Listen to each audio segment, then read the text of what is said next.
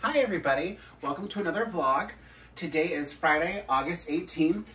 I did not record anything yesterday. I did not post anything yesterday. I'm not gonna lie, it felt kind of weird, but I'm back. So as you can see, I am doing another grocery haul. I went to the store today and I bought a little more than I intended, but that's okay. So I'm just gonna go ahead and start showing you what I got for this week's, well, not just this week, for this carnivore haul is gonna last me quite a while. So I got 2 more packages of bacon. I didn't even eat the last 2 packages from my last video. I just wanted to have more bacon on hand for when I feel like having it.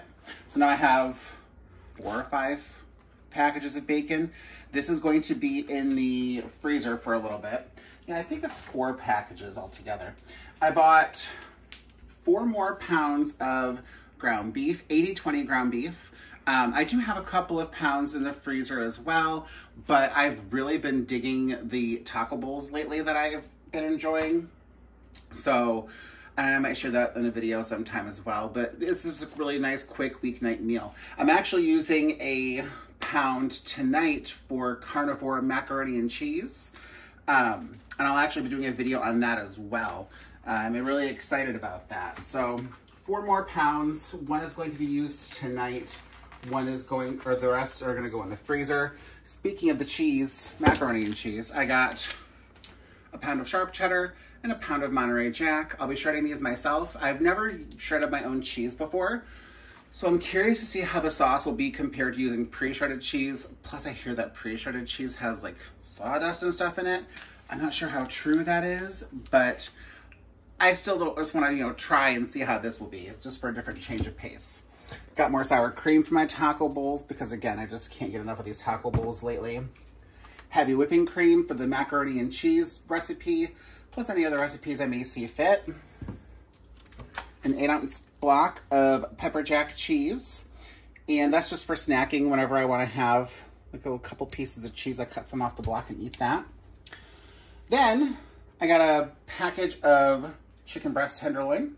This will make a good dinner wrapped up in some bacon and cooked in some butter, maybe topped with some cheese. Maybe some of that pepper jack cheese will get topped there.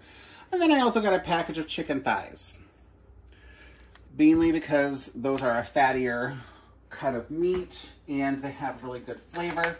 There's a really interesting recipe from Ketogenic Woman for apple cider vinegar braised chicken thighs that I'm looking to try. And I think that this package is going to be put to use for that. I also got 2 packages of stew meat, slightly over a pound. I accidentally grabbed lean stew meat because I wasn't fully looking at the label. I was kind of in a hurry. For those of you who shop at Walmart, you just want to get in and out, and that's how I was today. So I got the lean stew meat on accident, but that's okay. I'm just gonna cook this meat in butter to kind of help with the fat content.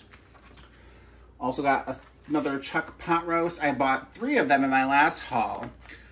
Had 1 a couple days later, so I still have 2 more in the freezer. So I got this one, so I have 3 again, because this was a really good price for it. And these are a really good crock pot meal that lasts me 2 meals. So I just had to get another one and just keep that in stock.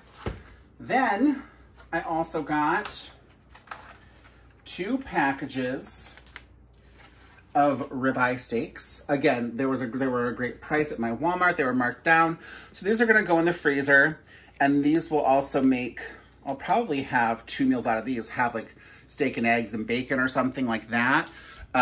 So these are probably gonna be 4 meals for me right here because they're big steaks. And like I said, with some eggs and some bacon, it's a great carnivore dinner. Lastly, I got a porterhouse steak because it was also a really good price. This will also be good with some steak and, or not steak and eggs. It'll be good with some eggs and bacon is what I meant to say. So again, some great meals here. And I still have another package of steaks in my freezer, plus a package of I have round thin steaks that I like to cook in butter and seasoned salt. So I'm gonna be shopping for my freezer. This will be my last grocery haul for a little while, just because as you can see, I have plenty of meat and I have plenty of meat in the freezer as well. So I'm just set. And I think if I just shop for my freezer, I could probably at least have meals for a month. We'll see how this goes. But all of this cost me about $158 and change. So just under $160. Again, I'm not spending tons of money when you think about how long this will actually last me. I think it's pretty reasonable since it's all meat and it's all pretty good quality meat. I'd say very good quality because I've never had any problems. I've never felt ill or anything. Some people say things about Walmart's meat. I've never had an issue. So with that being said, I just wanted to say thank you for watching the grocery haul portion of the video. I hope that you got some good ideas for meat to buy. Check your local Walmart or your local grocery store for really good prices to see if you can find anything marked down, and just buy it and toss it in the freezer. You don't have to use it right away. Freezing it and then saving it for a later time is also a helpful money saver. So definitely try and check that out.